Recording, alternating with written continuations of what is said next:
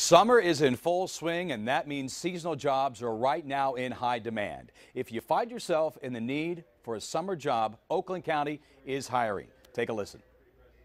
We have an opening for a food service worker. We have also a position for lifeguards and park workers as well, and a bus driver.